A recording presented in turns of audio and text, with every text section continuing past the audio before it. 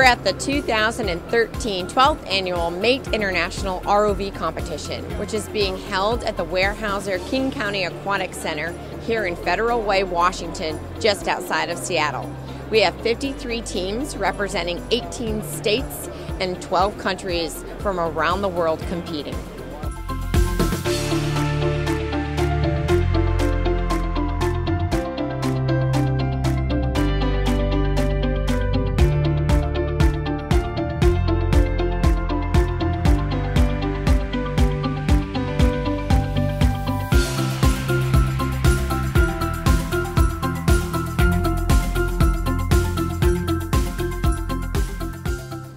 Hi, my name is Fritz Starr. I'm an oceanographer at the University of Washington.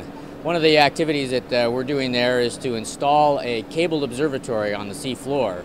This year's MATE missions are all designed to simulate many of the things that will have to be done by ROV during the installation and maintenance of this observatory.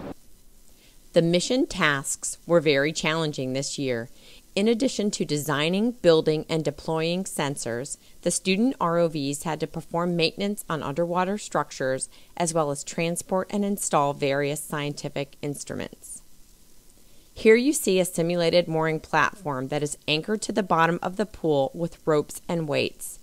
For this MATE mission task, the ROVs had to unplug the mooring's power cord, unlatch and open the hatch of the platform, remove an old instrument package that was used to measure ocean currents, put in a new instrument package, then close the door, relatch the hatch, and plug in the power cord. Living organisms start to grow on equipment that sits in the ocean for any length of time and can cause big problems. So another mission task was to remove the simulated biofouling organisms from the mooring platform as well as from the other underwater structures. We're here as Oceanair sponsors this event.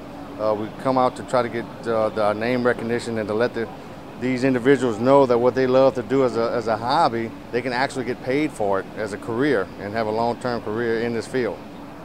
At the MATE ROV competition, workforce readiness is a large focus. We want the students not only to compete in underwater missions, but be prepared to communicate what they've produced to customers. Each team is required to give an oral presentation to a panel of working professionals who represent science, exploration, government, and industry. During the presentation, team members describe the engineering behind their vehicle's design and operation. This is their opportunity to highlight any design innovations or creative solutions they came up with to solve the mission task. They can also address any safety issues. I'm the pilot and CEO of OE40. I'm going to talk safety. Safety is our company's top priority. As we like to say, prepare and prevent, don't repair and repent. We know if we don't take precautions, we'll have to face the repercussions of our actions. This is why during tool development sessions we follow strict safety procedures. These include closed-toe footwear, no use of power tools without mentor approval and supervision, and of course, safety glasses. The MATE ROV competition really showed me what I wanted to do with my life. Before MATE, I didn't know that I wanted to do computer science. I joined my robotics team at my high school. I actually chose Jesuit because it had a MATE robotics team. I started programming for my robotics team, and ever since then I've been involved in open source software, including an open source ROV controller. And I've fallen in love with robotics and computers, computer science, and I really want to do research with ROV control systems in college. So how is this different than what you would normally learn in school?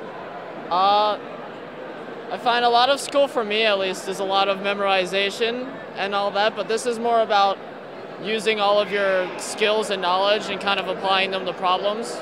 I'm going to go to a community college and study robotics and electronics. And did you want to do that before the competition? I had some idea, but now it is very clear and certain that it's something I would really like to do. I was going between business and engineering, but after doing ROV for 2 years, I decided to go with engineering. What do you plan? I plan on going to law school, actually, and being a lawyer. So why are you building robots if you plan to go to law school? It's a problem-solving skill, to build a robot. A lot of troubleshooting, problem-solving, which is a good asset to have going to law school. Critical thinking and that kind of stuff. Oh, very well. One of the things that I stress to all the kids that compete here is, number one, when things fail, guess what?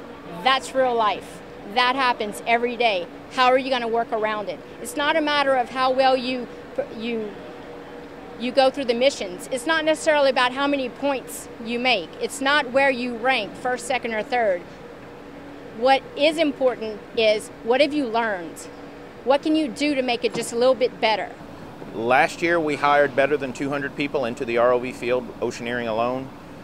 We are looking for about the same number this year, and for the next foreseeable future, it'll probably be pretty close to that.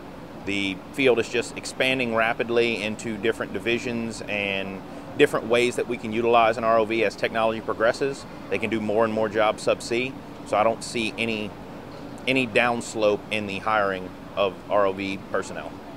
The competition has grown from 22 teams in 2002 to more than 620 teams that were registered to compete in the regionals and the international events this year. The reason we support this competition and the activities that go on surrounding this is our industry, the offshore, primarily the offshore oil industry, is in dire need of skilled and trained people to go offshore and operate and maintain these ROV systems. So it's in our best interest to make sure we have a skilled potential workforce. And these kids that I've seen around here are just amazing. The ingenuity and the enthusiasm is just fantastic to see. Also, the volunteers that are associated with this project are just amazing. There's some folks here from my industry, as well as government and Navy activities, and everyone's pulling together to make sure this is a successful event. The MATE competition is supported by the National Science Foundation, the Marine Technology Society, and hundreds of other businesses and professional organizations.